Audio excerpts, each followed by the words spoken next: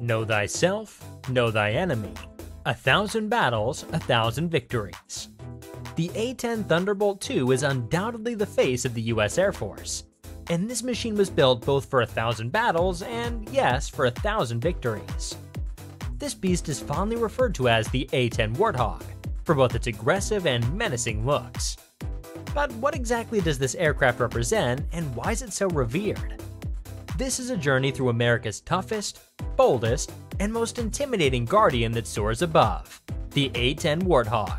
The A-10 Thunderbolt II is the US Air Force's primary low-altitude, twin-engine close air support aircraft manufactured by Fairchild Republic, now part of Northrop Grumman. This aircraft is widely known as the Warthog, the Flying Gun, and the Tank Buster, and was used extensively during Operation Desert Storm, enacting in support of NATO operations in response to the Kosovo crisis. The aircraft has also participated in various operations, such as the Southern Watch, Provide Comfort, Desert Fox, Noble Anvil, Deny Flight, Deliberate Guard, Allied Force, Enduring Freedom in Afghanistan, and Operation Iraqi Freedom. What makes the A-10 an aircraft that the US Air Force relies upon? That goes to its unmatched high survivability, versatility, and effectiveness. The primary application of the aircraft is ground attacks against tanks, armored vehicles, and installations, along with close air support of ground forces.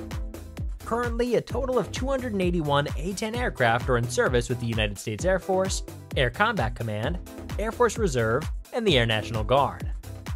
The first flight of the A-10 was in May 1972, and there were 713 aircraft produced. The production of the A-10 came to an end in 1984. It was the Fairchild Republic who initially built the aircraft, and has been the primary contractor for the A-10 since 1987. In 1977, the A-10A achieved its initial operating capability, while the A-10C achieved it in 2007. What sets the Warthog apart from the rest is its fearsome GAU-8 Avenger 30mm Gatling gun that's mounted on the nose.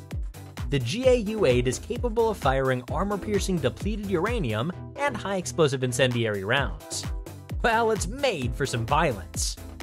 The A-10 Thunderbolt II operates with excellent maneuverability at low airspeeds and altitude, and is also a highly accurate and survivable weapons delivery platform.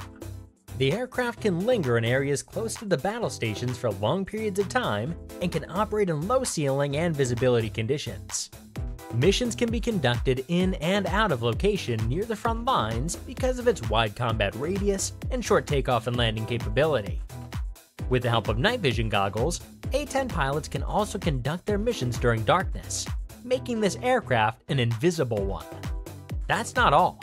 As the Thunderbolt IIs are equipped with night vision imaging systems, goggle-compatible single-seat cockpits forward of their wings, and a large bubble canopy that provides pilots with all-around vision. Security is something that elevates this aircraft, and in the interior, pilots are protected by titanium armor that also acts as a shield to the parts of the flight control system. The aircraft has the capacity to withstand direct hits from armor-piercing and high-explosive projectiles up to 23mm. The self-sealing fuel cells are shielded by internal and external foam.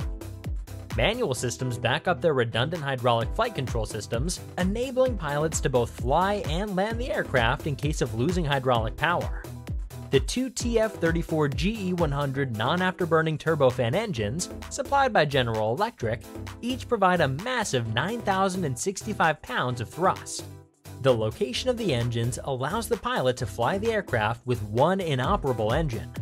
The aircraft comes with a standard range of 800 miles and a maximum speed of 420 miles per hour. It can reach an altitude of 45,000 feet, has a length of 53 feet, a height of 14.5 feet, and a wingspan of 57 feet. The A-10 aircraft was initially launched in 1982, and all along these years, it has seen some major upgrades. It was in 1978 when the aircraft came with the PAVE Penny laser receiver pod, which was able to sense reflected laser radiation from a laser designator. But now the PAVE Penny has been discontinued as more advanced targeting pods are adopted. In 1980, the aircraft started receiving an inertial navigation system, and later, the Low Altitude Safety and Targeting Enhancement upgrade helped in providing computerized weapon aiming equipment, an autopilot, and a ground collision warning system. In 1999, the aircraft adopted the use of Global Positioning System navigation systems and a new multifunction display. By 2005, the entire A-10 fleet began receiving the precision engagement upgrades that elevated this beast into a much more deadly and efficient one.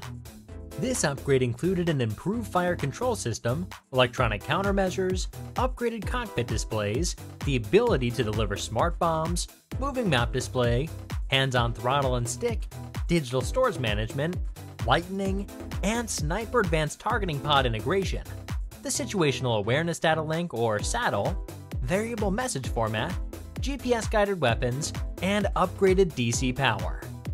Speaking of delivering smart bombs, the Thunderbolt II is capable of employing a wide variety of conventional munitions, including general-purpose bombs, cluster bomb units, laser-guided bombs, Joint Direct Attack Munitions Wind-Corrected Munitions Dispenser, AGM-65 Maverick, and AIM-9 Sidewinder missiles, rockets, illumination flares, and the GAU-8A 30mm cannon, a literal barbarian that's capable of firing 3,900 rounds per minute to defeat targets like tanks.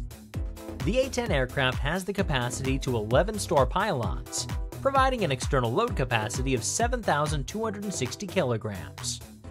3 pylons of them are under the fuselage, and the loads can be configured to use either the centerline pylon or the 2 flanking fuselage pylons.